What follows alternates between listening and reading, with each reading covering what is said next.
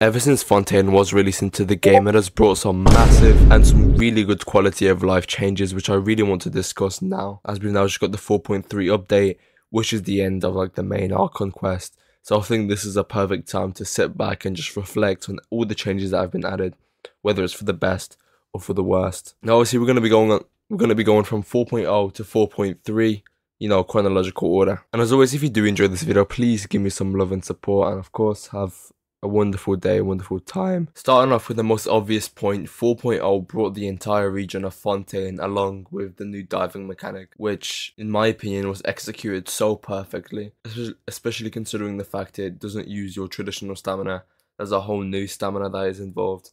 And I think that was a really good change because, in my opinion, if they did use the same stamina and you did drown, that would make exploring very, very uncomfortable and weird. I like the fact that you can swim infinitely in the water, but obviously you can only go fast for a specific amount of time, which is like it's good. It's been done very well. Of course, the underwater environments do look stunning. They look amazing. They don't feel empty. They feel like full of life. The music was amazing. Like, you can't go wrong with that. They did amazing. Whoever designed the sound and all the music that was designed, it was so well done. I applaud them for that. 4.0 also added some quality of life improvements and gadgets and just stuff that overall helps out the flow of the game amazingly. Starting off with the new gadgets, specifically the crystal fly trap. And this is earned from like leveling up in your reputation in Fontaine, which is not hard to do at all. And I remember when I first got this, I was confused because like, okay, what's this? What's the point of all this? And then when you realize it's 15 crystal cores a week for basically free, it became a very sustainable way of keeping your crystal cores. Obviously, if you play every day, 15 cores a week isn't enough, but it's definitely better than nothing. 4.0 also introduced the new characters Linny and Lynette, which obviously were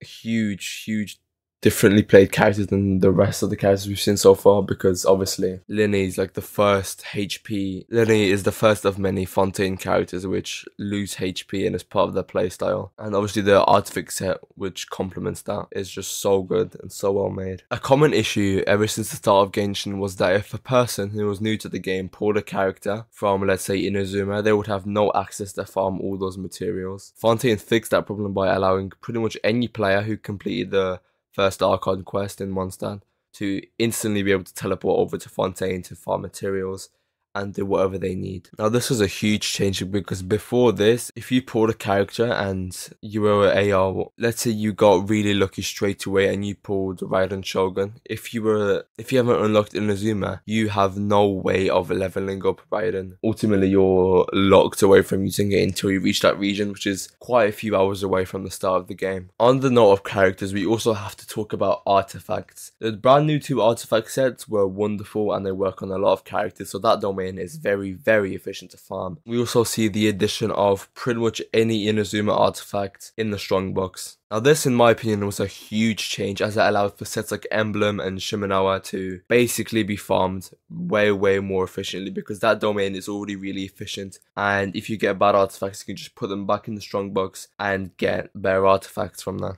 For me, this change made me farming so much more efficient, because now I know that most of the artifact sets I need for my characters, I can just farm a different one and build them in the background when I'm putting away my trash artifacts in another set. Being no longer limited to the Mondstadt and Liyue artifact sets was very good of a change for the game itself as a whole. Simply for me, it felt like I wasn't fucking doing the same stuff over and over. For me, it felt like I didn't have to be forced to farm this one artifact domain when I wanted to build a specific character. Now I can just farm other stuff and then just strongbox it. This also benefits like the more niche artifacts like Kokomi's set. I would never really farm Kokomi's set until like I did it once when I got told what artifacts she needed because I was still very new. So I did that domain like once, like with all the resin I had for the day.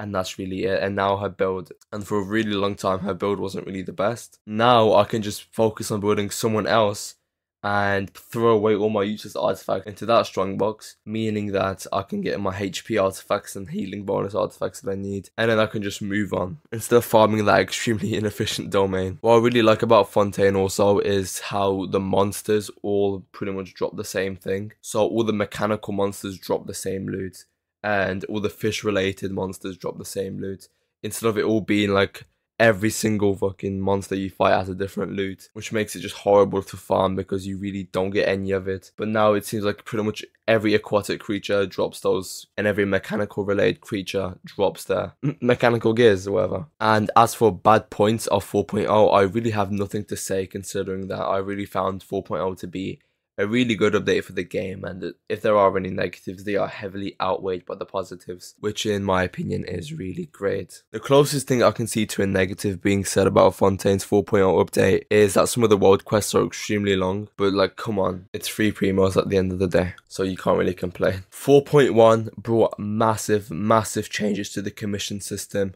and extremely great ones in my opinion, through the system of exploration points. Many people saw this change as one of the best things that has ever happened to Genshin Impact as a whole, because now, instead of completing forced quests every single day, you can earn points through collecting chests, oculus, doing events. So you basically get rewarded for actually playing the game, instead of doing the 4 quests, spending your resin and leaving. This system allows more people to be able to do more and have more flexibility with their time, instead of people who hop on to do the dailies now won't just be forced to do the quests and then hop off. They can, you know, actually explore and get benefit of it, rather than exploring for like the last minute primos that they get for a character. I found myself utilizing this new change so much and so often now. It's to the point where I really barely do the daily commission quests anymore. You can just call me a lazy bastard, but at the end of the day, it's a really good system that works and has brought a new light to the game. And to me, that's 4.1's like big move. But there's also more. 4.1 also brought the characters Neuvillette and Riesli. But we all know that Neuvillette is a busted bastard and he does so much damage. And if you all remember the day one of him being out, you could see TikToks on your For You page, you scrolling through. You'd see people, you know, C6 R5 soloing him in the Abyss. And he's the first character I actually like 36 starred Abyss with, so I really like him. It may just be biased, but in my opinion, he's one of the best characters in the whole game. With a really cheap investment, he did a lot of damage for me and for my teams. Riesli was our first male catalyst, and he does an amazing job in my opinion. He's still a really good character. I never got the chance to pull for him. I didn't really want to pull for him because he didn't seem like a character that I actually wanted, but I'm not saying I dislike him. I like Riesli, but not my playstyle, so I'm not really going to comment much on it. Yahoo! Ass punch. 4.1 also brought in the Fontaine Research Institute of Kinetic Energy Engineering region, which in my opinion was like one of the coolest regions we've seen in Genshin in a really long time. People may argue that it's just like a bunch of decorated water volumes placed in the sky by the game developers, which is fair because some of them are empty, but it just is so unique for this game, and in my opinion it works more than it should. So if you're a hater, you're just going to say it's water volumes, but in my opinion, with the way it's designed, I think it is meant to be much more than that, with the little puzzles that you can do in between them. But I must say, traveling all the way up to them sometimes can be a bit of a fucking hassle, but that's just me probably. Overall, 4.1, decent update, really good with the commissions, but that's really the only thing they added that's really worth talking about. Neuvillette's story quest was a bit dodgy though, I must say. It wasn't very good, but that's really it. Now on to 4.2. There isn't much to talk about 4.2 other than the addition of Farina as a playable character. Farina for me is an absolutely amazing character. Other people probably will agree with me when I say that she is a really strong support in the way that she applies hydro, she can heal and damage boost. It's all amazing, and the fact she can switch between the Numa and Orisa energy thing, it gives her a unique taste as a character, which is what exactly she's meant to be. She just feels like a character that is so much different to other characters in the way that she can fulfill so many roles at the same time and do really good in it. Obviously, you know, with Constellation she gets extremely stronger, but at a base C0 level, I think she's still an amazing character at heart. Obviously, 4.2 brought pretty much like the end of the main Archon quest in Fontaine, and in my opinion, the Fontaine Archon quest was a bit wishy-washy at times, but at the most, it was really good in my opinion. It really got good as it got on, but there were some stale points in the middle, especially in the Fortress of Meripede. That part kind of got dry after a little bit, but that's really my opinion. Everyone can have their own opinion on stuff. It ended amazingly, and we're still probably going to get our Dying Slave quest anyway, so there's going to be that to talk about. Speaking in terms of content, there really wasn't much else added in the 4.2 update, so I'm pretty sure now we will move on to the 4.3, aka the most recent update, to give my most up-to-date thoughts about everything that's happened so far. Now 4.3 introduced one of the best changes the game has ever seen through the expedition system. In my opinion, the fact that you can now just claim all and restart with one single button makes it 10 times easier and actually makes me do the expeditions. Because with me, the way it works is like I'll do expeditions for like a week straight, and then like after a week I'm like, yeah, no, I'm not doing this all over again. This is just going to take too much of my time. So then I just end up leaving it for a pretty long time, and then the cycle repeats and it continues. And it's not really good because you need those materials, obviously, because you're not going to be out there mining every day. Now, Genshin kind of fell off with the efficiency of their artifact sets. The new artifact domain that was brought in this update was kind of bad. The Geo set is really only good for Navia. And then the other set, I don't even know who it's good for, if I'm honest. Maybe Farina, but that's about it. And I'm kind of disappointed with that domain because it is extremely inefficient. But maybe in the future it won't be when we get more Geo characters which get crystallized buffs. But that's probably not going to happen for a long time. So let's talk about the new characters. We have Navia and Chevreuse. I can't really talk about Chevreuse right now because she's not out as I'm speaking of this now. We can talk a little bit about Navia. Navia was like everywhere in the fucking Fontaine Archon quest. And she's an overall really good character, talking about damage wise. She does damage, she's good. Like, there's not really much else for me to say about her. Raiden is really good though. But we are seeing the rerun. But I must say, she's running alongside Ayaka right now, which she's an extremely strong character. And then we have the next half of the banner, which has Raiden, Shogun, and Yoimiya running in it, which in my opinion is two very good characters, especially Raiden. I'm probably going to be going for Constellations, because I already have her, and I want her C2. But that's about it for the characters. This update also did bring quite a bit of quality of life improvements to artifacts and the whole domain system. So starting off with the artifacts, you can now automatically lock artifacts if they match a certain criteria that you follow. So, you know, when you're doing artifact domains, you don't have to check every single one. That doesn't really take a lot of time, and I think that's very fun, but still, for people who are trying to get some fast progression, who don't have that much time in the day, I think that is still an amazing change. So artifact locking is a big W, but we have kind of been waiting for loadouts since like the start, because we were kind of teased in. Unofficially, I'm pretty sure, but people have been expecting it, and we still kind of haven't got it yet.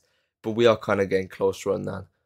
And on the talk of domains, we have also seen, when you press continue challenge on a domain, you don't have to run all the way back up to the red key.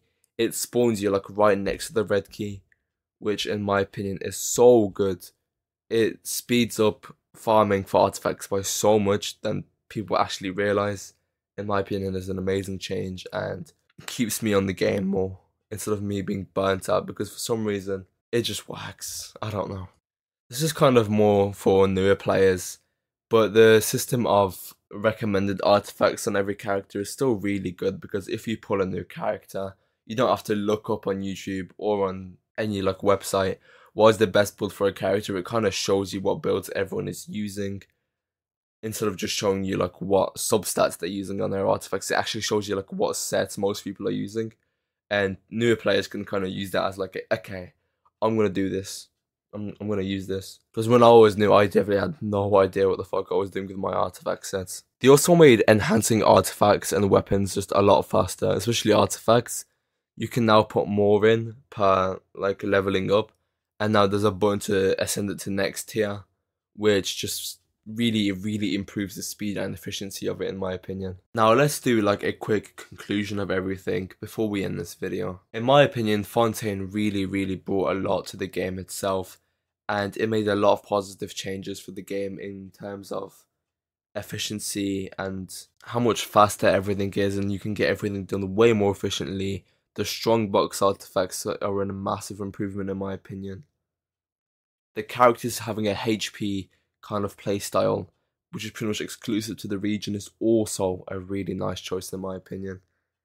It gives Fontaine its own like vibe to it. Like it makes Fontaine pretty much a way more memorable region. Overall, it makes sense because it's the most recent update, but I think Fontaine is like one of the biggest changes we've had in the whole game, considering all the new mechanics, quality of life improvements, and just everything that's been bundled together to be amazing. I think the positives outweigh the negatives extremely. and I really want to say that I am very happy with Fontaine. I have really no issue with it right now. I was thinking of the top of my head. That's about it. So thanks for listening to me, Yap. As always, like, comment, subscribe, and follow my Twitch in the description.